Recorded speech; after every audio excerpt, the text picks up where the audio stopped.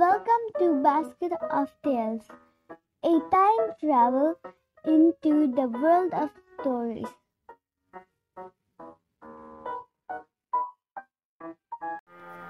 Hello friends, welcome to Basket of Tales. This is Miss S yet again with another interesting story from the tales of Panchatantra. Today our story is about an elephant and two sparrows. Let's begin our story. Once upon a time there lived two sparrows who happily built their nest on a huge bushy mango tree. Soon their nest was home for tiny baby eggs. The mommy and the daddy sparrow were delighted to see their eggs hatch. One sunny morning, an elephant was passing by the tree. Now, this elephant was very proud of her might and strength. She started feeling hungry and wanted to reach a branch which had fresh leaves. She started to bang the tree, and the tree began to shake. The sparrows were so scared and worried. They came out of their nest and requested the elephant to stop banging the tree. They said, "We have built our home on this tree and we have small babies in our nest. We request you to please look for another tree."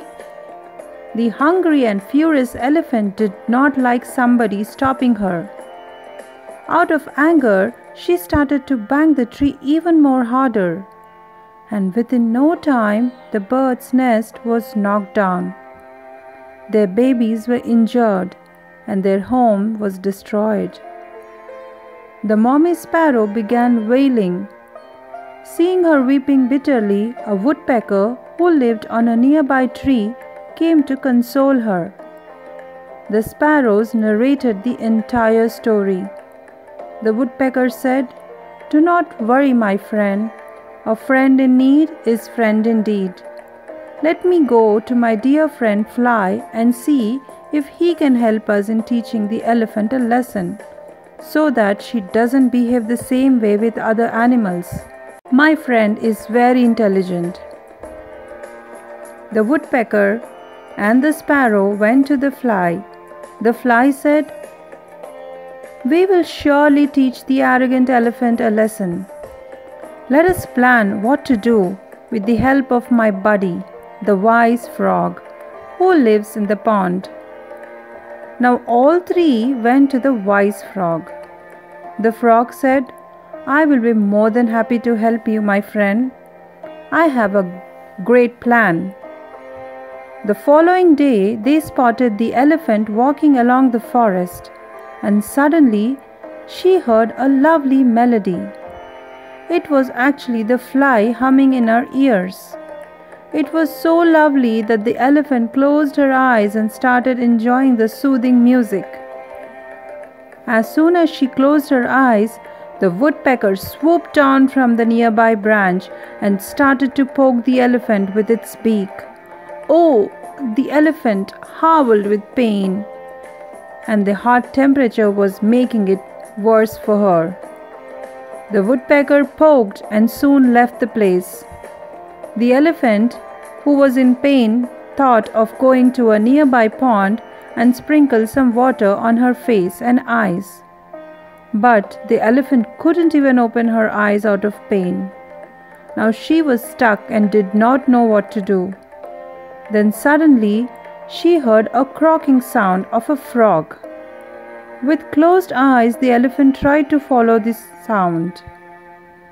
She thought, "If I can hear frog croaking, then I'm sure there is some pond somewhere nearby. Let me follow the sound." The elephant somehow managed to reach to the pond. Suddenly, the elephant started to experience something weird. She felt a pulling sensation. She realized that she had stepped into a large stinky marshes. "Oh no!" cried the elephant. "This is getting even worse. What a terrible smell, and I cannot even see anything." She tossed around, splashing in the dirt and dead plants. Her huge body was twisted in the weeds. Now the elephant started to shout for help. The frog replied, "You destroyed the nest of my dear friend. In spite of their request, you continued to bang the tree to show your might and anger. So we all decided to teach you a lesson." Finally, the elephant fell down exhausted. She truly felt sorry for what she had done and apologized to the sparrows. The moral: whatever began in arrogance and anger ends in shame. Do not act in anger. We have also learned something nice about friendship and unity. United we stand, divided we fall. So, did you like the story today? Hope you did. Do remember our 4 B's. Be grateful, be respectful, be responsible, and be a good listener.